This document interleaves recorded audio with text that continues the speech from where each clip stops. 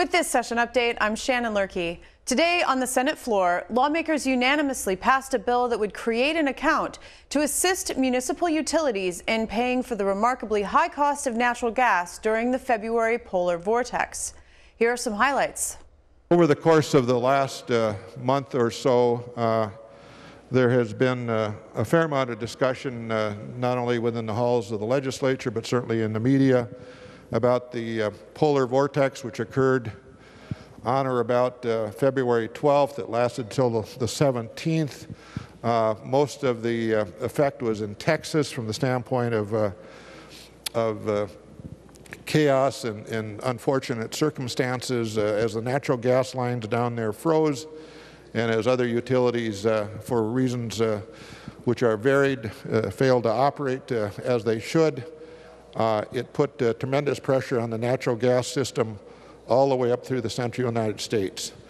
As it is, most gas companies buy in advance about 75% of their gas, but they buy on the so-called spot market about 25%. And as the events of the Texas chaotic experience unfolded, that natural gas, buying on the spot market, that 25% allocation, that got very expensive. A decatherm of natural gas that cost $3 in February 11th of this year, $3 on February 11th. During the period of February 12th to February 17th, cost $231. So enormous price differences there that have nowhere to fall but other than the customers. We're not dealing with customers today from the standpoint of this bill, Mr. Chairman, or Mr. President, but we're dealing with trying to assist municipal utilities across Minnesota. There are 33 of them which serve about 85 cities. They are in a situation that is rather urgent from the standpoint of needing to pay their suppliers the natural gas that they had to buy during this very, very critical but yet very expensive time.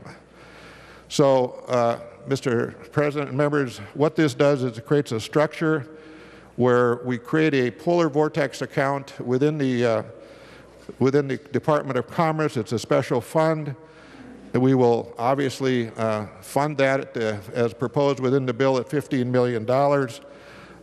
Utilities then will, and this is municipal utilities, not the investor-owned, municipal, nonprofit, cooperative utilities will then in fact file applications for that money to assist them in their paying of their suppliers for the natural gas, again, that they had to buy and which they have indebtedness for.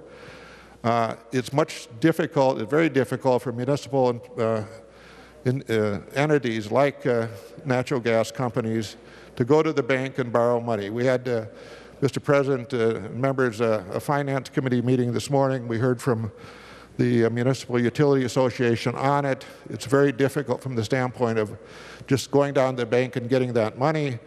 They've got to file or go through routes of certificates of indebtedness and lots of arduous attorney time and certainly financer time to get that done.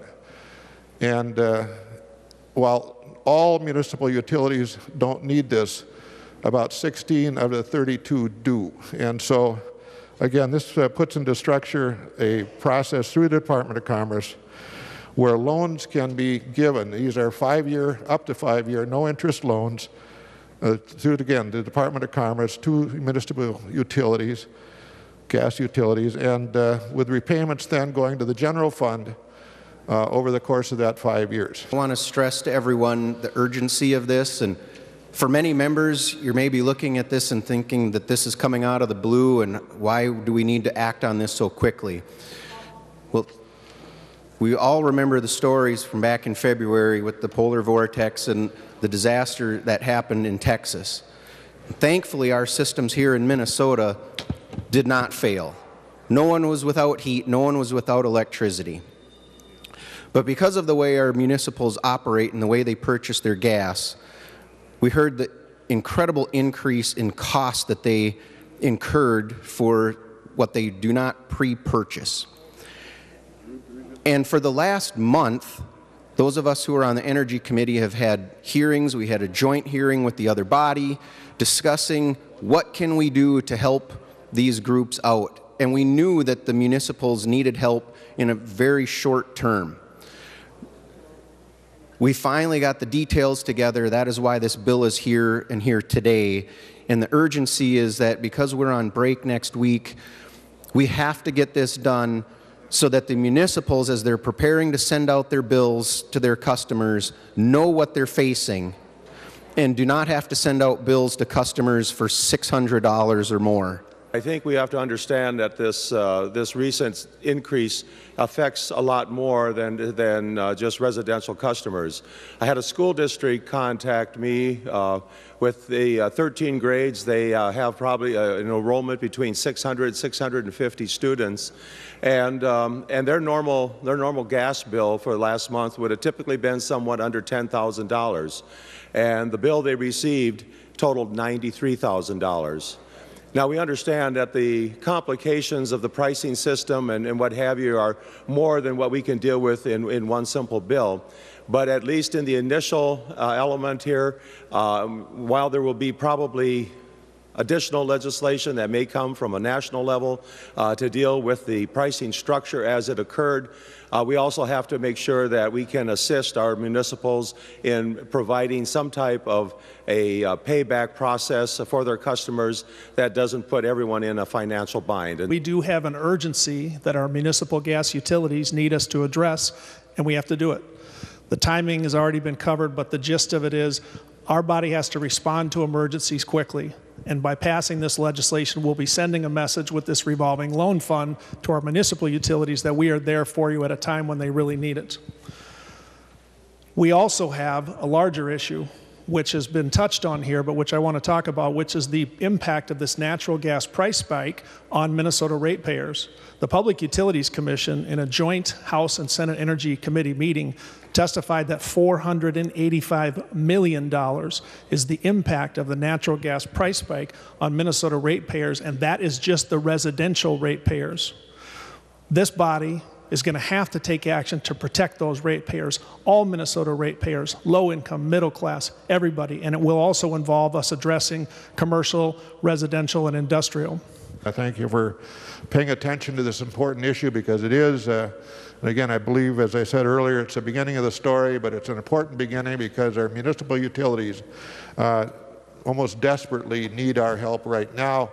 If we get this out the door before we leave on recess, that would be fantastic, I think, from the standpoint of doing the good work of the Minnesota Senate, as well as from the standpoint of helping greatly the municipal utilities across Minnesota that had debts. They have debts, and they need to pay them, and they need to figure out how to do this. This low-interest loan program will help them a lot. There being 66 ayes and 0 nays, the bill is passed and its title agreed to.